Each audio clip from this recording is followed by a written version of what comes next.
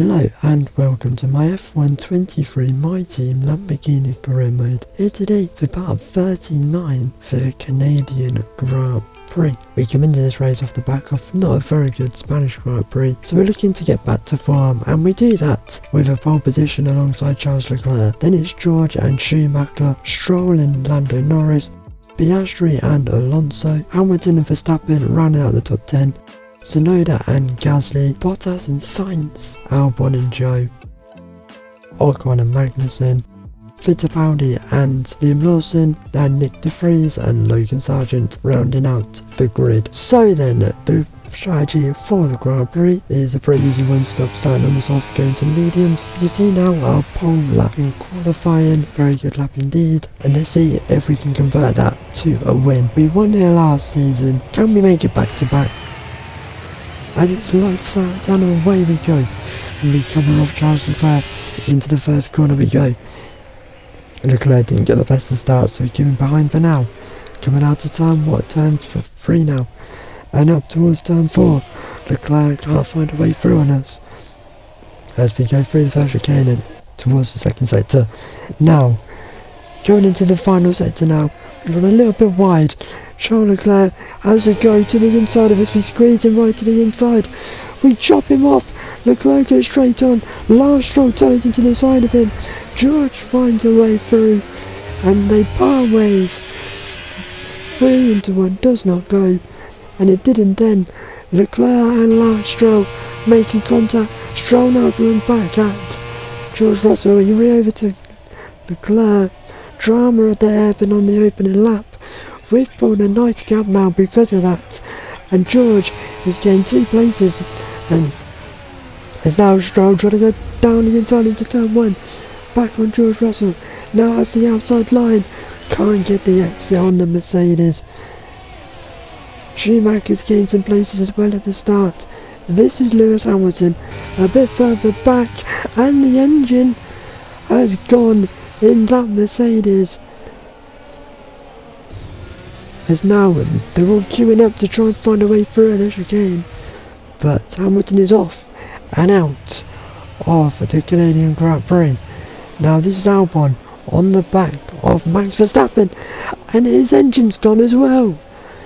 2 Mercedes engines going up in 2 laps in this race, and that could raise concerns over us because we are supplied by Mercedes in this career mode.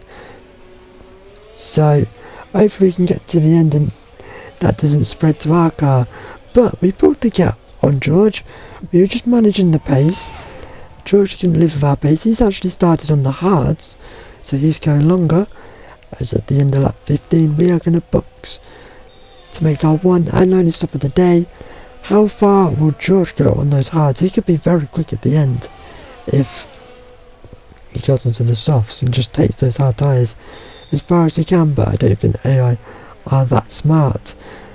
But we box now for the mediums. We're going to come out in a lovely little gap behind our teammate Micheal Schumacher and miles ahead of Lance Stroll behind us. Now though, when does George box?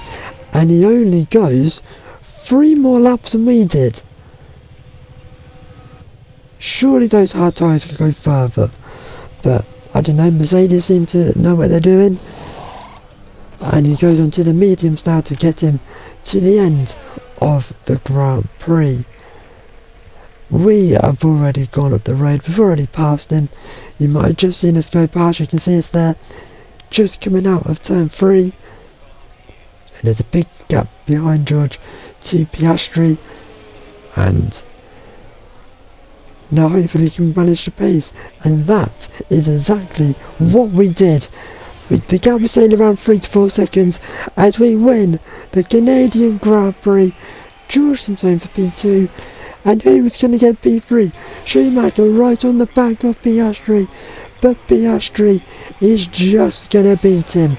So we win then, back to winning ways after the bold job that was Spain. George just couldn't live with our pace, the gap staying around 3 to 4 seconds, and Piastri just beating Schumacher to the line then. But that was a good race. I know there weren't much highlights, but we were just driving around on our own. So then the championship is heating up, so we've actually jumped Lewis Hamilton now after him scoring no points into P2. We now have 96 points, Hamilton 94. George now has 123 points, but the gap between us and him has dropped to 27 points. In terms of the constructors, Mercedes now have 218 points, and us after our win, fastest lap and P4 for Schumacher means we have 141 points, and the gap now is 77 points in the championship. If you're wondering why there's no podium in the constructors and championships, it's because this happened in the race. We had this really odd glitch where we got soft locked into the replay cameras and we couldn't get out of it. We were just stuck like this, so we had to restart the race, re-record it, and then the footage for that decided to corrupt, so we've only got